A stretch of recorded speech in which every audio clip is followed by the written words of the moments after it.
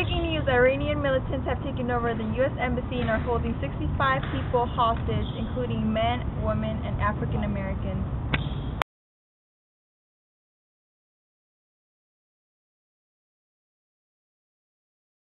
Hey! Death to America! Death to the great nation! Death to America! Death to the great nation! Death to America! Death to the great nation!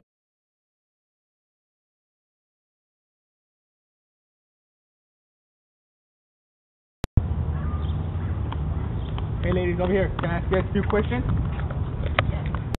How does it feel to be free? It feels pretty good, but I feel sorry for the men who were captured. What do you think the purpose of this party? The Iranians want their Shah back. And what day has this left Iran? They're gonna revolt. How would this affect the U.S.? Well, Americans have changed their view on how they see the Middle East. Thank you.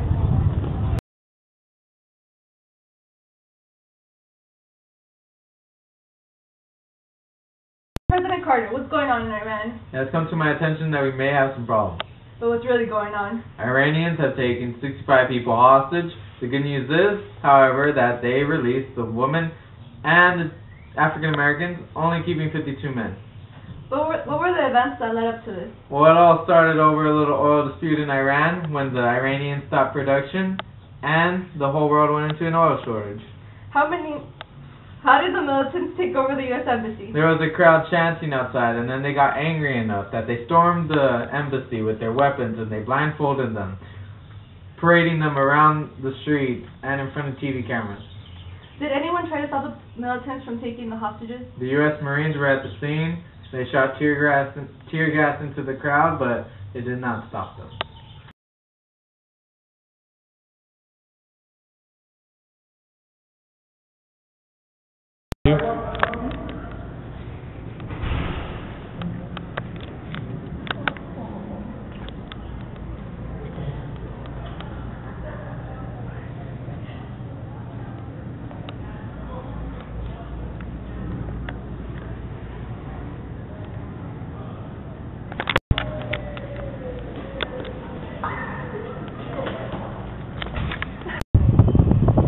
Someone please help me! Shut up! Eat your food! You're lucky I even gave you that. Really? Is this it? Shut up!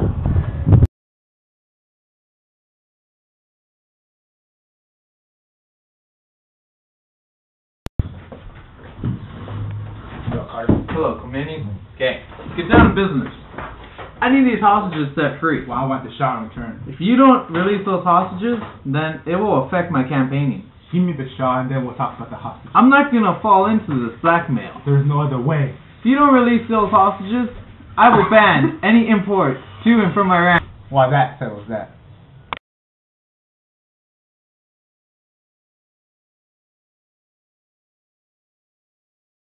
Today, April 24, 1980, President Carter has made a decision to send a rescue mission to Iran. What has Carter decided? I think he decided to infiltrate the embassy. Well, Carter has decided to devise Operation Eagle Claw. And what is that? Well, the plan was to fly helicopters back to the country and rescue the hostages. Sounds simple enough.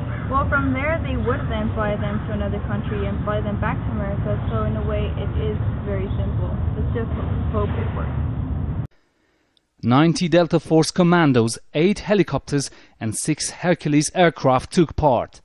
The plan made complete sense on paper and during rehearsals, but the operation ended in disaster.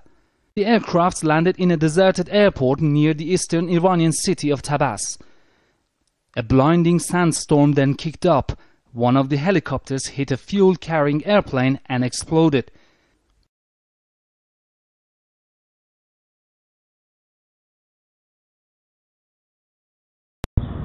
Remember Operation Eagle Claw from earlier this week? Ladies and gentlemen, well, it wasn't that simple. What do you mean? Well, pilots flew into a dust storm causing the vision to be impaired. Oh, and 2 other helicopters landed out of action because of it. Oh, I'm sure she was about to say that. I was just gonna say that too, gosh. Well, besides from what my fellow reporters just said, another chopper has had a malfunction and had to return back to the base. Meaning that only 5 were used and however we needed 6? Mission was aborted? The sad part is that since the mission was aborted, the hostages are still being kept hostage.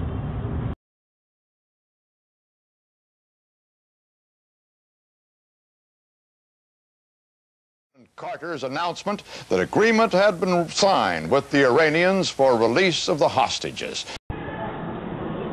Storm out. Storm out. Okay.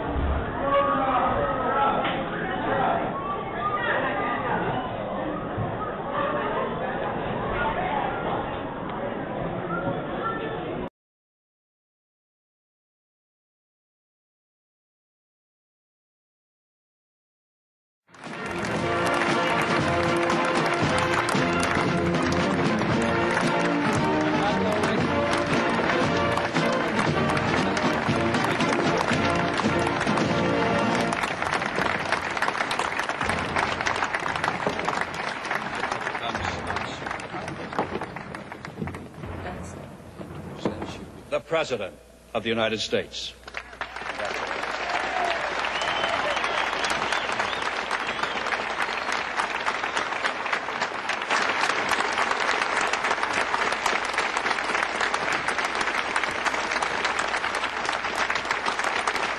Thank you. Thank you. Senator Hatfield, Mr. Chief Justice, Mr. President, Vice President Bush, Vice President Mondale, Senator Baker, Speaker O'Neill, Reverend Mumaw, and my fellow citizens. To a few of us here today, this is a solemn and most momentous occasion. And yet in the history of our nation, it is a commonplace occurrence. The orderly transfer of authority as called for in the Constitution routinely takes place as it has for almost 2 centuries, and few of us stop to think how unique we really are. In the eyes of many in the world, this every 4-year ceremony we accept as normal is nothing less than a miracle. Mr. President, I want our fellow citizens to know how much you did to carry on this tradition. By your gracious cooperation in the transition process, you have shown a watching world that we are a united people, pledged to maintaining a political system which guarantees individual liberty to a greater degree than any other. And I thank you and your people for all your help in maintaining the continuity which is the bulwark of our republic.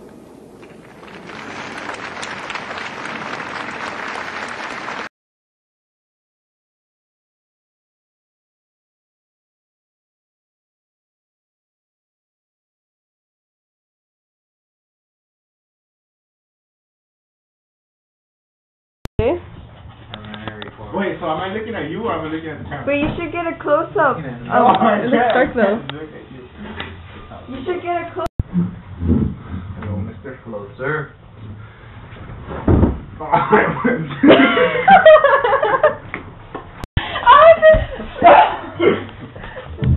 Why is he laughing?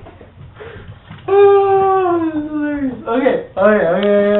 Slap me. You gotta slap me. Okay, let me slap you. Not hard! Ow! That hurt. That was not hard. I mean, this cheek. Okay. This cheek sensitive. Ow! That was worse. Mine 3, 1, go. Go. Go. How is my coming in number? That is going to be free. It feels free. I get a oh my god. That's why it's supposed to be a mob, isn't it? I just gotta see how this is gonna work. No, a mob is like all like everybody can do it. Yeah. Oh, okay. I don't want to be in the front. Oh no, I want to be in the front. I'll put me like a punch him just long enough. Yeah, I'm not even filming. Oh, okay. I'm just getting my scene. No. That's too much giggling for me. Okay.